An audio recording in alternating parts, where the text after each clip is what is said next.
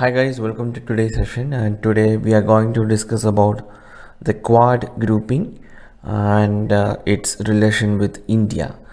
So in this session we will see the formation of Quad and also the challenges with regard to Quad and also significance of Quad for India, and also a brief analysis about this topic. So that's how I plan this session. Let's now start. The Quad or Quadrilateral Security Dialogue is an informal setup of Australia, India, Japan and United States that are the four countries in Quad grouping, and this grouping aims to strengthen the defense and security cooperation among these four countries. And the idea was originally conceived in 2007 by former Japanese Prime Minister Shinzō Abe, and it was proposed to check China's growing influence and assertiveness in the Indo-Pacific region. And in December 2012, Shinzō Abe again floated the concept of Asia's democratic security diamond involving Australia, India, Japan and US to safeguard the maritime commons from the Indian Ocean to Western Pacific. And in November 2017, India, US, Australia and Japan gave shape to long-pending Quad coalition to develop a new strategy to keep the critical sea routes in the Indo-Pacific free of any influence, especially China. So that is about the formation of Quad. And now we will see the challenges of Quad for India. First and foremost, the non-alignment. India is abandoning its sacred tradition of non-alignment in favor of a military alliance with the US in order to counter the Chinese threat. So that is first and foremost a challenge to India. And another one is trustworthiness of US. That is, at present the political discourse in Washington is hostile to alliance making. Thus, any military alliance offered by US may not translate into reality. So there have been previous examples as well as for that, like US never involved militarily with Pakistan after 1954 bilateral security agreement in its conflicts with India. So the trustworthiness of US is under question. And US military alliances with Japan and the Philippines has not provided any challenge to Chinese aggression in the region. So keeping all these in mind, the trustworthiness of US is under question. So, and that is a challenge for us.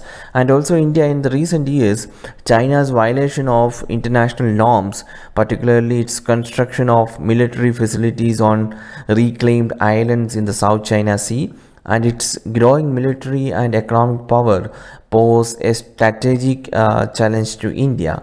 And considering this Chinese strategic importance, India is carefully balancing China on one hand and the US on the other. So by remaining committed to strategic autonomy to China, which has generally proved reassuring to China. So that is another challenge for India. These all are the significance or important challenges. There are several others. I'm not mentioning that all. We have time constraint also. And now we'll see the significance of Quad for India. So how significant is this grouping for India? So India has taken a significant turn in its policy for the subcontinent by joining the Quad grouping.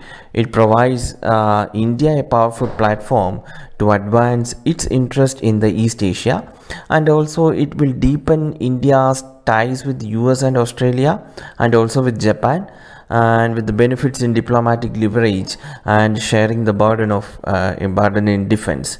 And this will provide India a significant chance in shaping US policies in Afghanistan, Pakistan to the benefit of India.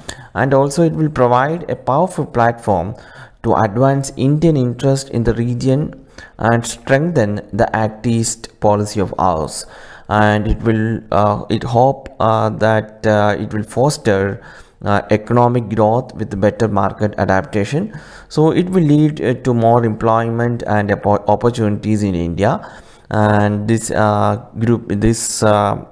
Quad grouping helps India and other three nations to counter China's One Belt One Road initiative. As India is refused to join OBOR, it helps India to connect with other markets like Central Asia and Southeast Asian markets. So that are the major significance of Quad for India. Now we'll wind up this session with a short brief analysis. The Quad will need to have a clearer vision for itself. It is important for the members of the Quad not to be reactive. It is also important to exhibit openness and ensure that all talk of a free and open Indo-Pacific is more than just a mere slogan. So this has to be implemented at the earliest, and India, Japan and Australia can take the lead in infrastructural projects, while the US too needs to be more proactive in pushing ahead the vision of connectivity.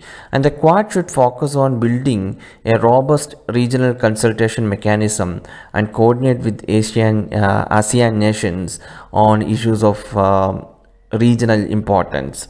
And the Quad framework derives its geopolitical validation from India's association and presents a unique opportunity for India to be an active participant in shaping regional security architecture with global undertones.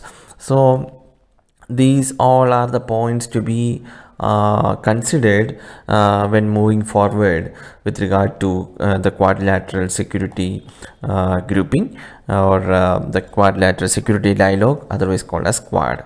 So that's all for today, guys. We'll meet tomorrow with another topic, and thank you for watching this lesson.